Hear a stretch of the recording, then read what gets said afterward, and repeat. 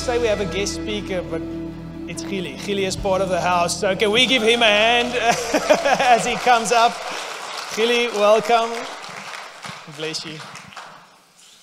Thanks, Niels. Guys, it's so good to be with you.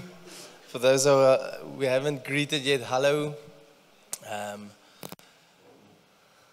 Yes.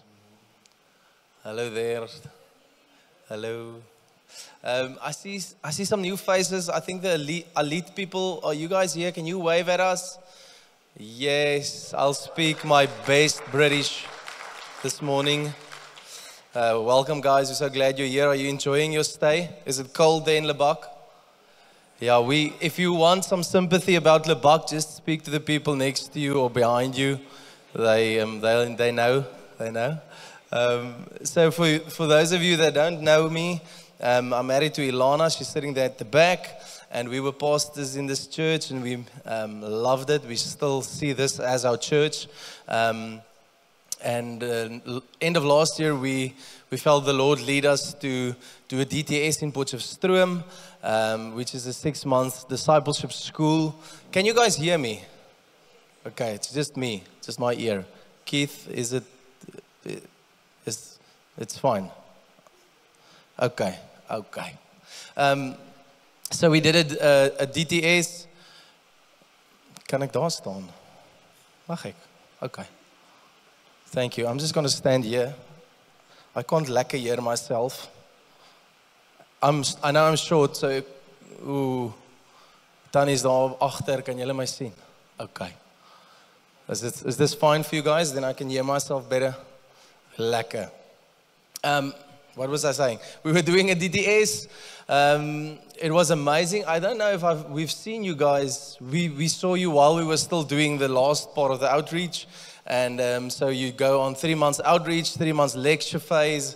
And it was an amazing experience. We finished now, so we're part of the Fire and Fragrance staff. And I just want to maybe update you on 2 or 3 things. I don't know if you guys know this, but this church support us to do this, okay, financially. So what you're sowing, not everything, maybe we can make it everything, but what you're sowing, we're receiving a part of it, and that enables us to do these things. And so we're so thankful for what you guys are sowing, and I believe this house is part of it. We had a great meeting with Niels and Frankie. We're excited about moving back to Paul and to pioneer a base here, and we see you guys as part of that. So that's in the pipeline for us. We thought that it's going to be the end of this year. We had to pray about, do we do something on our own or do we do something with Fire and Fragrance? And so we felt we want to do it with them. And if we want to do it with them, then we need to be sent from that base. They need to multiply. It would be the first base ever that's not planted out of Kona, Hawaii. So it's a first for them, it's a first for us. It's a bit different than church. You've got, there's 140 staff members, that is missionaries, some in their 20s, some in their 30s, some in their 40s. And they're from all over, so it works a bit different. We need to learn a lot and to grow in doing that. But they've got a heart for Paul as well. The vision from the beginning, they've actually got this. Pierre will know this in the offices. Potch, Parel, George is the 3 places that they felt God will lead them to plant something. We didn't know that it will be us. We actually asked them, hey, won't you guys send someone? But now it's us. So we're gonna be there a bit longer. We don't know exactly the time and date when we will be back. Hopefully it will not be longer than 2 years. But we're learning. We're waiting for them to be ready to multiply. We're going to bring a whole group of missionaries with us. Hoping and praying for 40 to 50 people to join us as a pioneer team to do what we believe the Lord wants to do in the Western Cape. Again, we'll be based here. Some of them will be in this church. We might force them to be in this church. We don't know yet if we can do that. But it's going to be a wild, fantastic time. And please do pray with us for that. So we're excited about that. We're also working on the high schools stuff. We we want to plant a Jesus club in every high school in South Africa. Now there's 25,000 of them. Well, not 25,000 high schools, 25,000 schools. And so we're working on that, figuring it out, testing it in some of the schools, working with Pietri, and super excited to get that going. So that's the second thing that we're working on. And then the third thing is, I don't know who of you have maybe heard of the Send. The Send is actually a stadium gathering that's mobilizing the church towards certain outcomes, which is high schools, universities, adoption, poverty, and they're coming to South Africa, which is amazing. They sold out a stadium in Brazil in 7 seconds. Okay, it's faster than U2. It was the fastest, like the fastest CompuTicket ticket sold out ever in the history. It's a Christian event. So we are really excited about that. That would have happened next year, but they changed it. And so now it's going to happen over 3 years in 12 cities, which I think one will be here in the valley. And we're super excited to be part of that team, to build a network in South Africa for churches to work together, to hit some of these certain outcomes, so that we will not see a high school that's not reached for the gospel and there's not someone preaching in there, and we'll really be orphanless in South Africa. That would be amazing. Okay, so we're part of that team. We want to build out the high schools, and then we're learning to pioneer a base in the valley with you guys. So please do pray for us. Thank you that you're so into that and to partner with us in that. There's some of you guys that pray for us, that have partnered with us as well, and we're just so blessed. This is home. We love you guys. So thank you so much. We're here for Ilana's 30-year reunion. School reunion, 20 year. I make the joke the whole weekend. She doesn't think it's funny at all. So we had the reunion the whole weekend. I had to watch Interschools yesterday. I'm not a boys' out. I actually was in Malmesbury, which is lovely. I know Wellington people love Malmesbury. But I was a teacher for 2 years at Boys' Eye, so I feel more blue than green. But I was in the enemy camp yesterday, sitting with the reunion. And so I don't know if you've watched sport and you can't really scream. It's like, and then I'm just like, khum. So that was my yesterday. It was very frustrating. But we had a good weekend, and we're here for a week, some more to just catch up with a lot of people. So it's so nice to be with you. We're going to read out of Matthew 15. Okay, Matthew 15. Just want to say, love the worship. Thank you, Colin. I think she's in here. And Danas and everyone in the band. It was amazing. I just felt, maybe this, I just felt while we were worshiping, it's always just God's presence in worship, guys. We should never take it for granted. My new life, we get to visit a lot of churches, different churches, and just to say that to have God's presence in worship is not something that happens everywhere, okay? And as it happens here, it's special.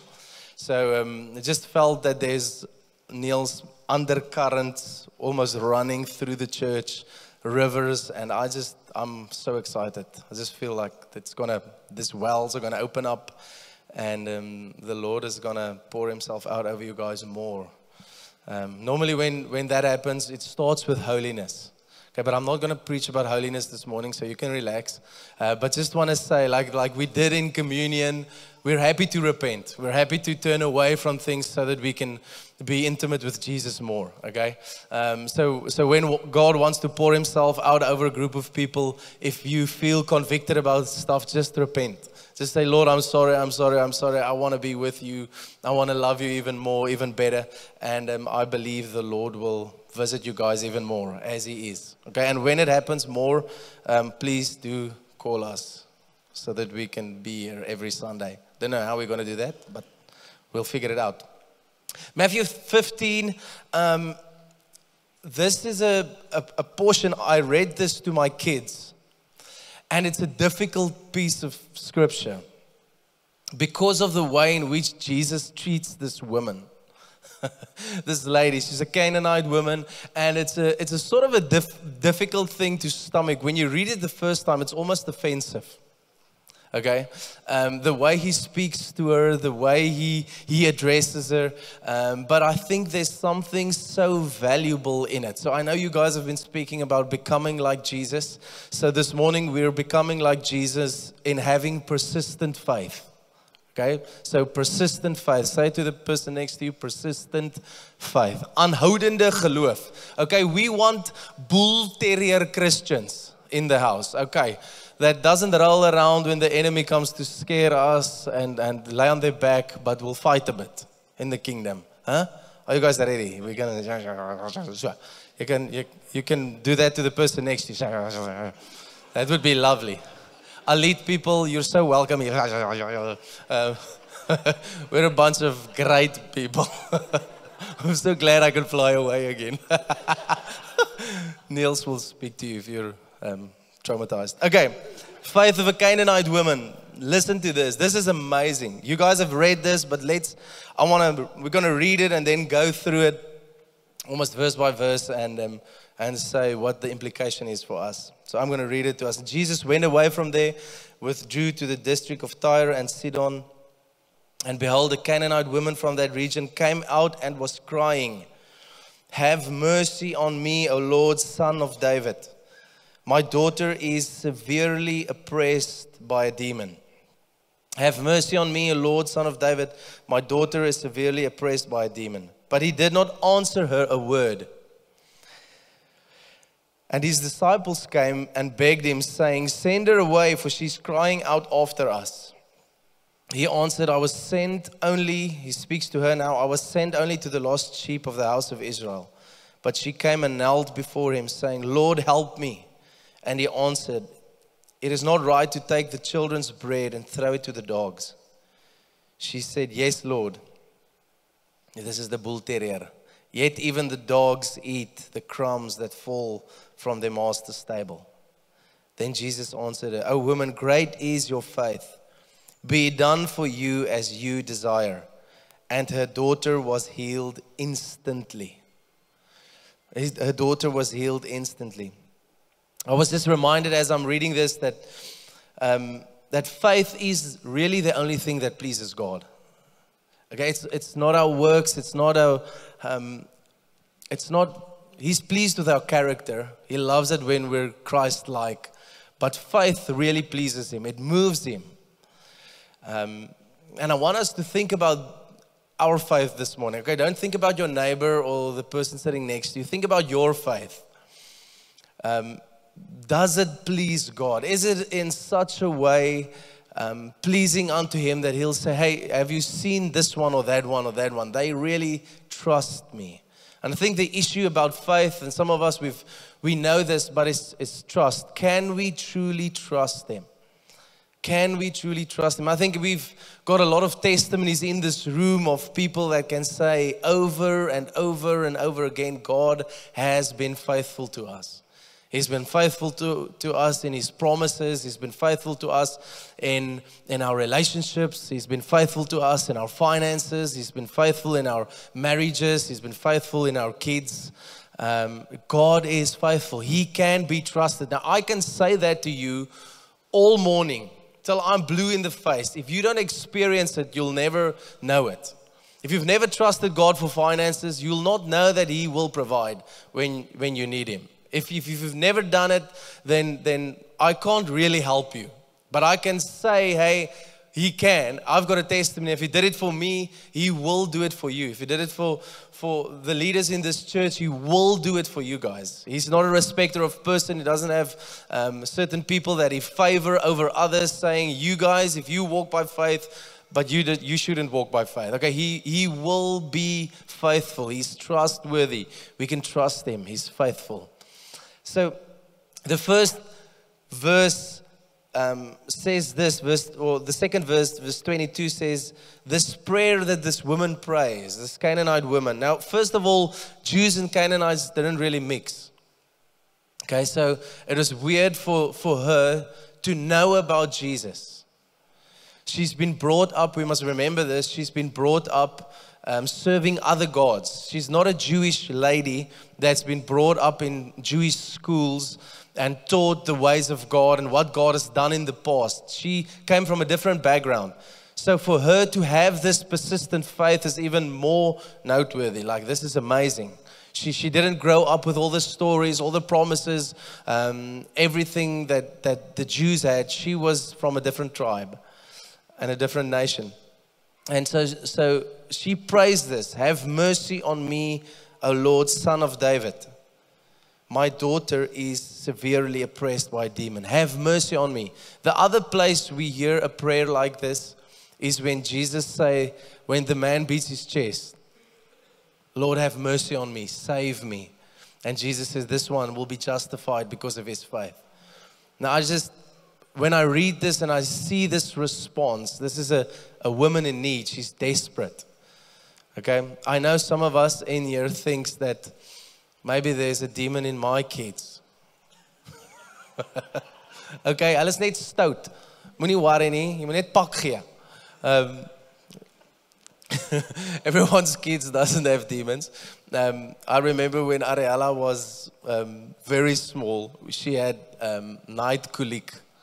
So when the sun would go down, she would start to cry until the sun would come up in the morning. And I thought she had a demon. We tried everything. We prayed, we wailed, we cried, we anointed. I repented from primary school sins that I thought maybe this is the open door. I did everything necessary to get these things out, but nothing worked. Literally 6 months, and then just one day she stopped. So we were living in the main road, in a flat there, and normally 2 or 3 o'clock in the morning we didn't know what to do anymore, and so we took her in the car and we drove, and then she fell asleep. And it's next to Crown Bar. You guys know where that is? Almost to Gym's entrance. And then 2 or 3 o'clock after we've struggled the whole night, and then we would put her in bed, and then some of these massive lorries would come and just blow off this steam there in front of that, like, and she would sit straight up in the bed, and I'm like, I'm gonna hit this person. I'm gonna run into the street and I'm gonna lose my salvation here. And Ilana every time says, no, liefie, asseblief, bly net hier. But what's something that we can take out of that is that Jesus is willing to help us with our kids. Yeah, I know our kids doesn't necessarily have this kind of need, but you do have needs in your house. I know that. We do need God's intervention, and He's willing to help us. The other father that said, my boy has a demon. This is a daughter. He said, my boy has a demon. What does the demon do? Throws him to the ground and wants to kill him, throw him in the fire or in the water. And so this demon wants to kill, and Jesus healed the boy immediately. So God is interested in our family life. He's interested in our kids. And I want us actually to pray for our kids this morning. That I love this, the worship and everyone here in front and just experiencing God with us. That's amazing. But God is interested, guys. Pray for your kids. You know when you should pray for them? Okay, you can pray for them when they're awake as well, but when they sleep is the best time. Really, their spirits is alive. You can speak over them, pray over them. Trust God that Christ will be formed in them. If you're worried, get someone and pray with them. Say, hey, I want to trust for my kids. I want to trust for their salvation. This is one thing we saw in this trip is just how God moves in the lives of our kids. Johnny shared a testimony, and I think we put it on Facebook two days ago. And just the people's response, like this is a 7-year-old boy. Johnny was more shocked about the guy they prayed for a man on the night market street, and Jonathan has got this weird. He won't know I say this, but when we pray for people, he's a real charismatic. Okay, so like he just do this. I don't know where he gets it, but he doesn't go and lay hands on or look him in the eye. He just stands like this. And this day it was again But luckily he kept his eyes open, and they prayed for a man, him and Luke, and another, he was a student in Stellenbosch, Luke. He's 24, and Luke called him and said, hey, pray with me for this guy. And he fell on a brick, and his whole knee was open. They prayed for him. Now, Jonathan, if there's someone in our family that we can trust when he says something, it's him. He doesn't lie. He's very honest, very integrous. And the wound healed. He said he saw how it sort of shrinked in front of him.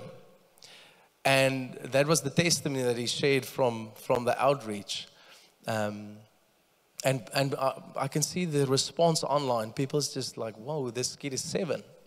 And he was just there. I don't think it's necessarily his faith that moved this, but he was there and he saw it. There's a part of it that God wants to move in our kids' lives. So keep on contending for that, guys. Have faith for the salvation of your kids, that they'll be not just saved, but spirit-filled, that we will baptize them, that God will use them mightily. They can do what you guys do. Okay, they can do what we do. They can go out, they can preach the gospel. Ariella preached to 5 or 6 Philippine kids that were playing, and Jonathan actually came to me and said, like, we can preach to them. I'm like, yes, Johnny, go. And then we walked together, and he's like, no, I can't. And I'm like, no, I'll stand here. He's like, no, let's call Ariella. And so he called Ariella, and then she preached to them, and we prayed for them. Asked them, hey, do you want to give your life to Jesus? And I was there just looking at it, and it's just amazing to see their faith. And I was like, later on, I was like, Sissy, jy kan preek. She's like, you think so? And I just want to encourage us, like, God wants to use our kids, okay? He wants to use them with their friends. So please do equip them, pray for them, contend for them. Have mercy on me, Lord, Son of David. My daughter is severely oppressed by a demon. But he did not answer her word. And his disciples came and begged him, saying, send her away. She's crying out after us. That verse 23 is what he did not answer her word. Isn't that a bit offensive? He didn't answer her. This woman was like, Lord, have mercy on me. And the disciples said, please send her away because she's irritating. Okay, so she must have been loud. Lord, have mercy on me. Lord, have mercy. She was walking behind them as they were walking. Persistent. I will not leave until you hear me. Now, what I'm afraid, if I read this, I'm afraid, and I know that we grow in relationship, we grow in understanding one another and communication, and we want to be heard, we want to be seen, we want to be loved. I mean, that's marriage 101. That's why Lamb is so amazing. If you do Lamb, you get kids, so please go and do Lamb. But we're sort of conditioned in this way that we must be seen, we must be heard. And we see here that Jesus didn't respond to her. And my fear is that we're not tenacious enough that when he doesn't respond, we just stop. We just leave. I think we must remember that God is sovereign. He can respond if he wants to and or not. Okay?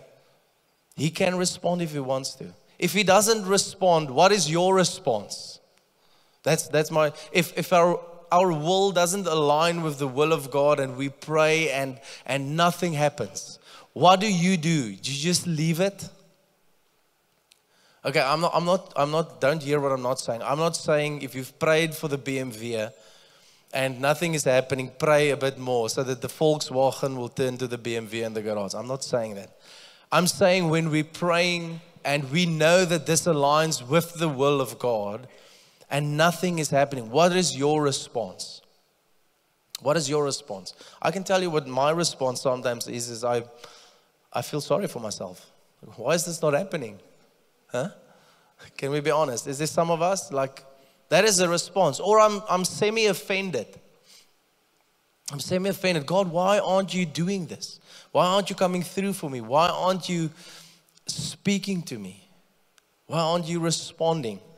And we see this woman, and this is why Jesus loves her response so much. We see that she's just persistent. She says, I'm not going to just take no for an answer. I'm not going to feel sorry for myself. I'm not going to sit in the corner and feel I'm not heard. God doesn't hear me. He doesn't love me. He doesn't see me.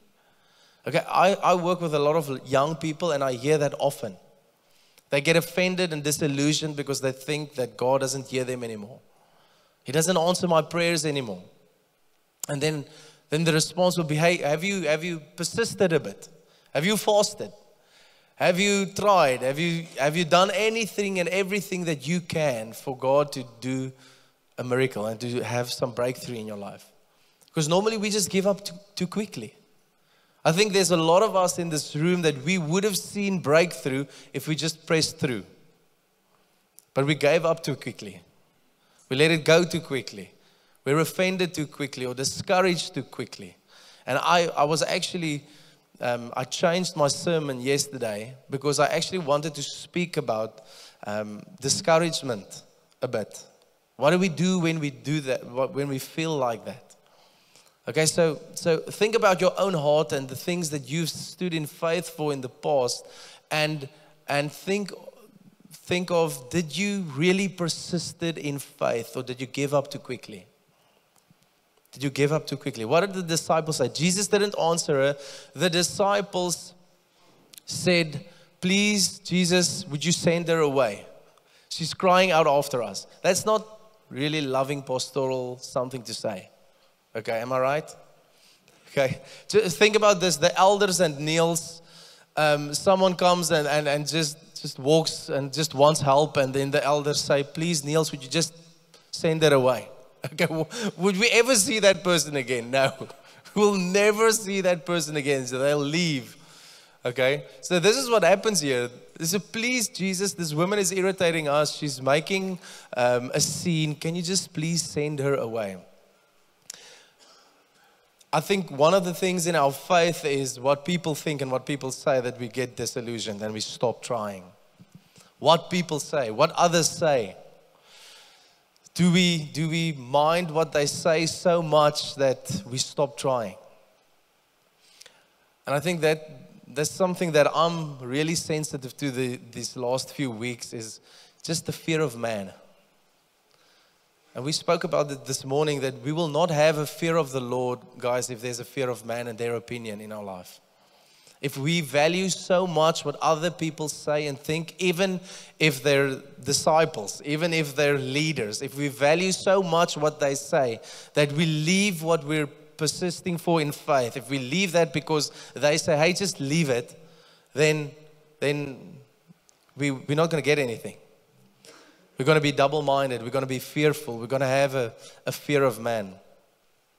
And I want to actually call us this morning and ask us and invite us to really walk in the authority that Jesus has given us.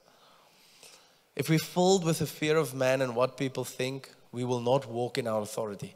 The enemy will take it from you and he'll use it against you. He'll definitely just take it. You will have no authority. Okay, Jesus said, you've got all authority to trample serpents and scorpions and over all the power of the enemy. And guys, not just for you and your household, but for the valley. If we send 10 of you guys into a really difficult place, neighborhood, in this town, it should change. Because we have authority. The authority that Christ has given us. It shouldn't change because we're eloquent in words and we can preach and we can smile. It should change because we can pray for people and they'll be healed. We can preach the gospel and they'll be saved. We'll cast out demons. That's why we're there. That's the authority that Christ has given us. And if we're filled with a fear of what people think, we will not walk in it. We will not walk in it. And I know that in this house, there can be a faith that changes neighborhoods, changes the valley. And I want to ask you guys, don't give away your authority. Don't just be so mindful of what others say and think that you forget to walk in faith. Okay? There's a girl called, her name is Caitlin, part of the Fire and Fragrance community. She's 27. Okay, she's really small, like physically small. I think she's like, yeah, I don't want to guess her weight, but she's really small. Okay, think about a really small young girl, and she did a school called Revival and Reformation, Rev and Rev they call it. And during this school, she had an amazing encounter with Jesus where he said to her, I want you to get the prostitutes in Potchefstroom off of the streets. Now, Caitlin is a chemical engineer. She finished it. She did her master's in it. She can, she can do whatever. And she started a ministry called Woven. And what they do is on Thursday nights, they go into the darkest part of Potchefstroom and they go and minister to them. And at first, I thought, the father in me thought, this is really dangerous. You should not go there alone. But she doesn't go alone. There's a team of people that goes with her. But you guys will not believe how even gang members get saved when Caitlin ministers to them. I think they're so taken aback because she's small and she's white and she's in this very dangerous area. And what are you doing here? But she's speaking with authority. And they get saved. The prostitutes get saved. She's taught them how to wat sê mens dit in Engels? Hulle sê hulle geleer brei en klere maak. Woven. And so she employs them. Because they have to work, they have to get a salary now, they have to take care of their family. And she said the main thing that the problem is these girls want to take care of their families, and that's why they do this. You know how much they earn per hour, per client? 50 Rand. 50 Rand. That is to cry about. And Caitlin just goes in every Thursday, ministers to these people, get them off the streets, teach them how to do this, and they start a new life, transformed. If I had to choose someone for this ministry, I would not choose Caitlin. Okay, because she's small and it's dangerous. But she's brave, and she uses her faith for this, and we see the kingdom come in the darkest part of Potchefstroom. We were in just another story. There's a nightclub in Potchefstroom. I don't know who studied there. Johan, yes, Imne, that's where maybe you met in Bourbons. No. By die plaasmark. But there's a nightclub in the heart of Potchefstroom called Bourbons. They call it Potch Vegas. Okay? What happens in Vegas stays in Vegas. They're like, this is the wildest place for very conservative Afrikaans people. They lose all their values when they go, jy kruip weg hier, so jy weet waar Bourbons is. Izaan en Gerrit het gereeld daar uitgehang voor hulle saved geraak het. But so Bourbons is a dark place. And the owner of Bourbons, 11 years, some of the people in this community have been praying for Bourbons. Say, Lord, we want this property. And I mean, they were actually students back then, just having worship nights. And they're like, Lord, would you give us Bourbons for 11 years? And the owner of Bourbons heard about it 4 months ago. And he phoned them, say, hey, I want to sell this place. I can't. My conscience is eating me. I just want to get rid of it. Would you buy it? They're like, yes, we'll buy it. And he said he wants 16 million. Okay, now if you're a missions base that doesn't pay anyone any salaries, to get 16 million is a miracle. And he said, you've got 90 days. And they're like, we'll do it. And so the next day, the papers got a hold of the story. 12 newspapers up there published Bourbon's becoming a missions base. People were so mad, they were commenting on the news feeds on Facebook. They're like, where are we going to care now? Why is this happening? Why can't these people just stay off of our precious bourbons? And this was the comments. And so this owner phoned Gabriel, the leader. He's like, if you are not going to raise this 16 million in 90 days, we're both going to look really stupid. So please just raise the money. So, no pressure, got it, let's do it. And so it was an amazing journey. There was 840 people that gave to buy bourbons. There was students that gave 8 rand a week. Every week they deposited 8 rand into the account. But there was people from all over. Business people got a hold of it, and everyone sewed in. 2 days before the cut-off, we had 7 million. And we started to panic. We're like, we're gonna look like fools. Please, Jesus. And they've got I told you guys about the prayer room. They have a prayer room there, and these guys can pray. So the Monday morning, we had to have the money by Wednesday. The Monday morning, they literally, it felt like they're going to lift the roof off the place. Like they were going for it. Jesus, come through. And the Wednesday, we had all the money. 20 million, even money for renovations.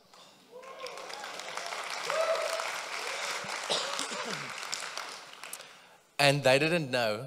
The group didn't know. They had a group that they posted. Everyone posted, hey, 20,000, 1,000, 50,000, 200. So everyone did fundraising. The whole 140 staff members did fundraising, which is amazing. Not just the senior leader. Everyone did fundraising. And they didn't post, hey, we got 13 million. So we left the last morning. We had a worship in Bourbons, the morning. Okay, so it was, the floor was still, you know, when it's a sty, it was like, and the men's bathroom was full of opgooi, just everywhere. And we had a worship in this nightclub. It was amazing. When I got in there, I just saw everyone crying. Now, I don't know Bourbons. I have no connotation to it. Like, I know Stellenbosch's places, but I don't know Port's places. And the first guy I spoke to, Brendan, he's a lawyer now. He's part of the community, got 2 kids. And you would never say this of him. He says, Gielie, you see that stage? I was on that stage last time I was in here without my shirt drinking brandewijn. Like, Brennas? Okay. And so we worshiped, the presence of God was there, which was amazing. And then they announced, hey, we've got all the money. Bourbons is ours. And I've never seen people cry like it, like ugly cry. Like, this was bad. But their faith was tested. They were stretched. And not just 1 or 2 people, everyone in the community. Like the night before, a girl went to do evangelism before Bourbons, and the bouncers saw her. It's Greta Witt's daughter.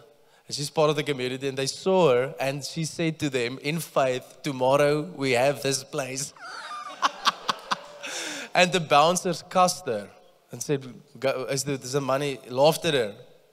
Hy het uitgevloek en toe gelag. It's like, are the money just gonna be in your account? And she's like, yes, it's just gonna be there. And so the next morning, the money was there.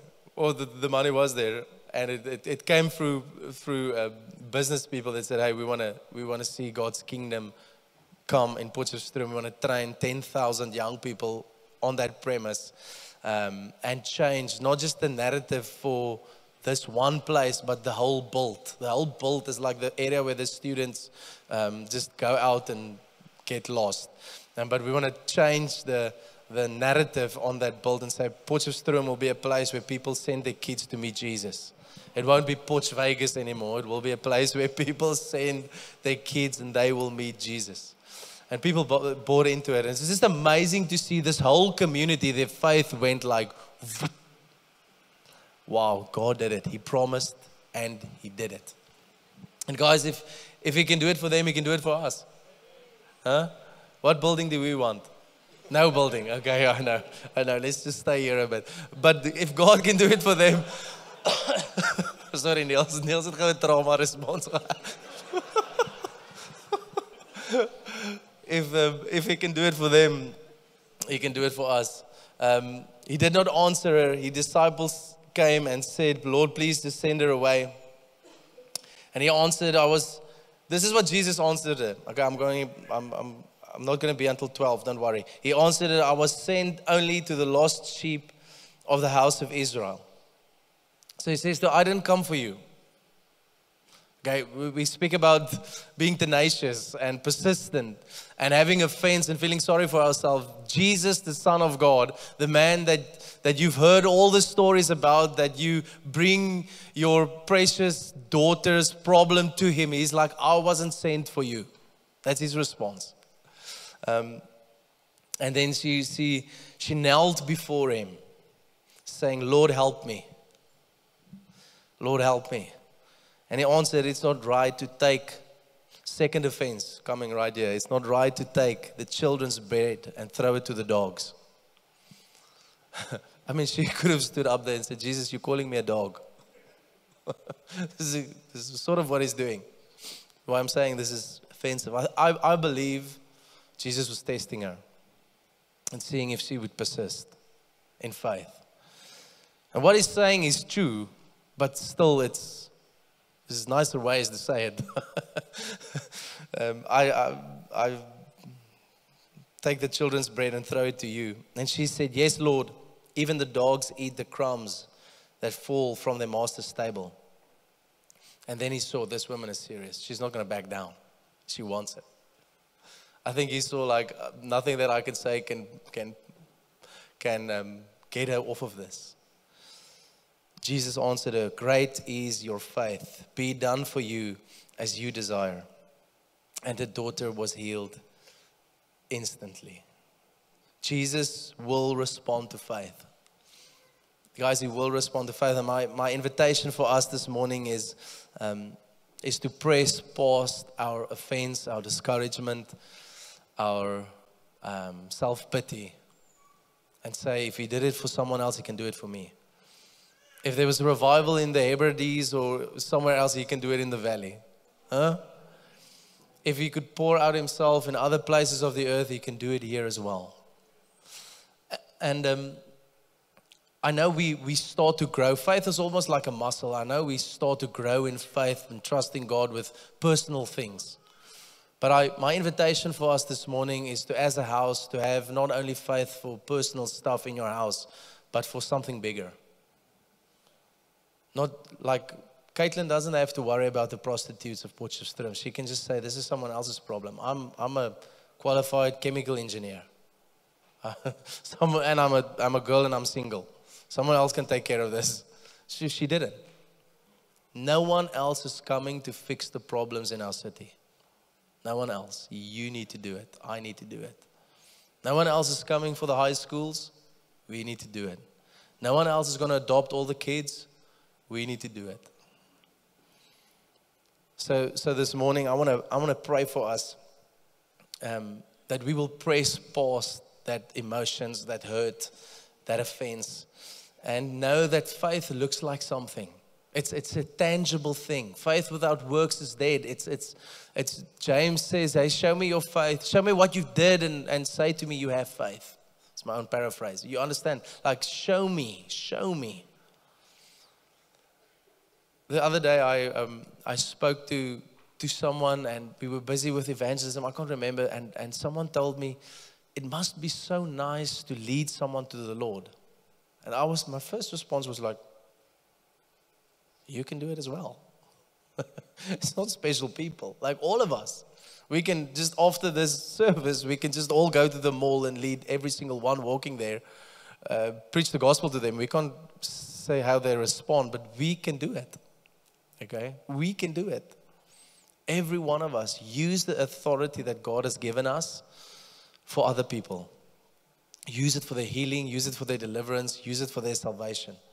And I believe we're going to just see amazing things. This hall can be filled with people that came to Christ because of our ministry. Not because we just brought them to church and Neil preached for them, which he can, but you can do it as well. That we will go out, reach our friends, reach our neighbors. Guys, it's one last thing. What's one thing about this valley? I love this place dearly. Okay, it's the most beautiful place. Yesterday, sitting there in the pavilion, I'm like, oh my goodness, these mountains, send me back, Jesus, right now. I'm ready, okay? But one thing about this valley is we get caught up in stuff that's not really important. Okay, who wins inter schools?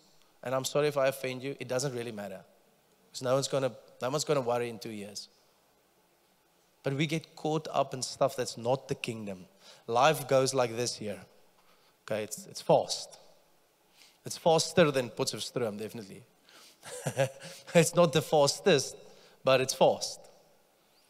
And we get caught up in the school stuff and in everything that needs to be done. And I wanna ask us, would we keep the things of Jesus in front of us?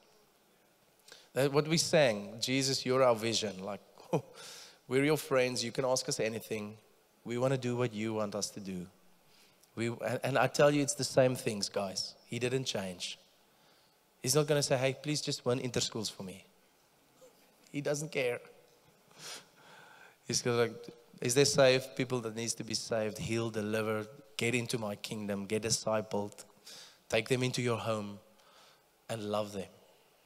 So let's stand. I'm going to pray for us.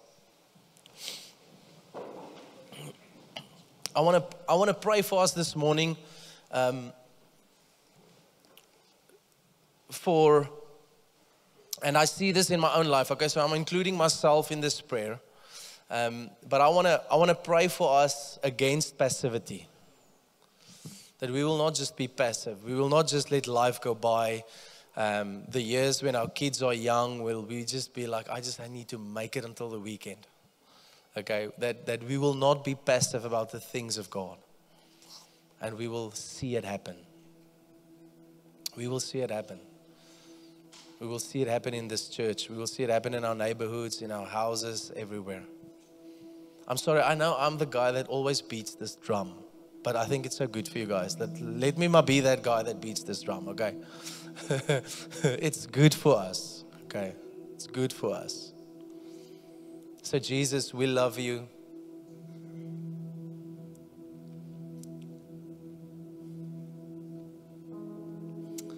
We know you love the valley. You love these people. People that's not in our church this morning. And you've given us authority. You've given us the ability to walk by faith. And we just want to say this morning, we're sorry that we're passive. We're sorry that sometimes we get caught up in everything happening here. We love you. You've saved us, healed us, cleansed us, made us totally new. And this morning we want to just say, use us. Use us, send us, speak to us about anything in this valley that's grieving you. Anything. We're willing to go. This morning specifically, Lord, we want to move past our own emotions. We want to move past our own offense, our own discouragement, our own self-pity, and say that we want to persist in faith. We want to be a bunch of bull terriers that will not take no for an answer. That say that if our will align with your will, you will do it because you're faithful. What you've promised, you will do. What you've promised, you will do. I want us just to create a moment here on your own. I'm not going to call you to the front or anything, but I want you to just search your own heart And this morning, if there's anything that you feel that maybe you're passive, you feel passive in your faith, or maybe you feel like, hey, I've given up. There's not really something that I'm standing in faith for outside of my house. I want you just to pray a simple prayer. So, Lord, will you speak to me? Will you speak to me about something else than my own house? Lord, we know we don't have to take responsibility for other people's messes. But that's what you did. You took responsibility for our mess, for our sin. Now we want to do the same. There's no one else coming. Come and fill us this morning. Fill us this morning, Lord. Thank you for freedom in this house. Freedom in this house. Thank you for that rivers of life running underneath this floor, Lord, just waiting to gush out, to bring revival, to bring renewal, to bring life. We bless you. We bless you. Let's just keep on praying. Just keep on contending a bit. The Lord is here. He's in the room. Let's do business with Him. Just repent. If we need to do repentance, let's just ask Him for His voice. Thank you, Lord. Thank you, Lord.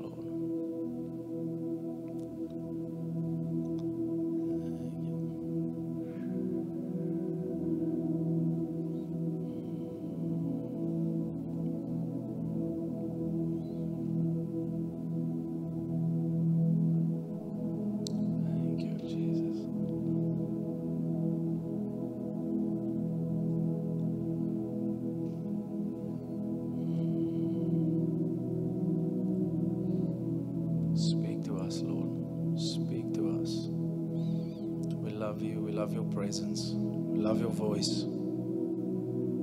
You are worthy. You are worthy. You are worthy.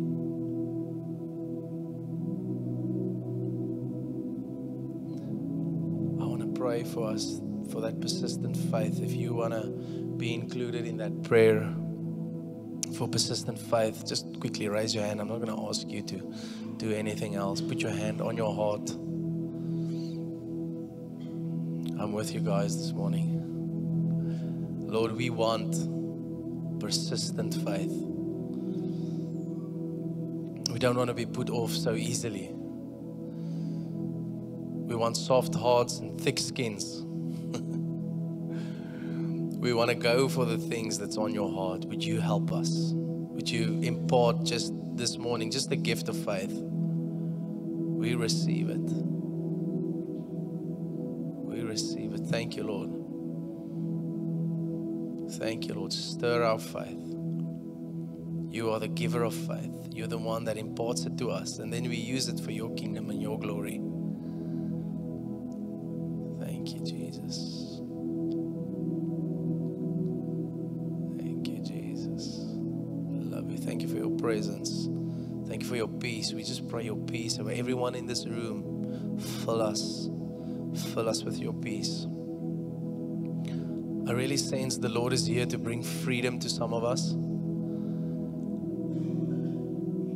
So I want to ask if that's you, we're going to end off with a worship song. If you're struggling to have freedom, if it's in your mind, if it's in anything that's happening in your life, I want you just to come to the front. We would love to pray with you. Contending for freedom, your own personal freedom. But of power, love, and a sound mind. So we pray, Holy Spirit, make us brave to lean in and listen. Give us the courage to say yes to the things that you call us to. In Jesus' name. Father, we thank you for just an apostolic mandate that rests on just this house, that we want to live as sent ones, understanding that where we are and what we're called to do is greater than just the day by day. We love you. Your kingdom first, you first. Settle this in us, Lord, in Jesus' name. Give us ears to hear, eyes to see, and hearts to perceive, and the courage to say yes. So Lord, we just honor you in this journey that we are on, and how you are leading us, and the blessing of your presence, you speaking to us. So we just thank you. Thank you for today. Thank you for your word. We receive it. Okay, so the band is going to continue playing, and we're going to land our time here together right now. We did receive a word that if there's anybody that wants to you feel empty, you want to just feel filled, and you want somebody to pray with you, the Lord is here, and we would love to lay hands on you. If there is anybody that we also received a word, if you have pain, your pain might just be the doorway through into your breakthrough. That the Lord is, if you're standing in pain right now, we would love to pray with you, because Jesus is wanting to bring change in your pain and healing in that, and blessing on the other side of it. So we want to invite you to that as well. And then just lastly, we have a pancake ministry at the back of the hall, right? Get you guys smiling, but just for the parents, we're not going to give pancakes to the kids. So if you want to get pancakes for your kids, you as a parent must go and get the pancakes for your kids. There, okay. Otherwise, it's going to be like the scripture that Gielie read. But anyway, so hey, I want to bless you guys. And we don't only want to say goodbye, we want to send you.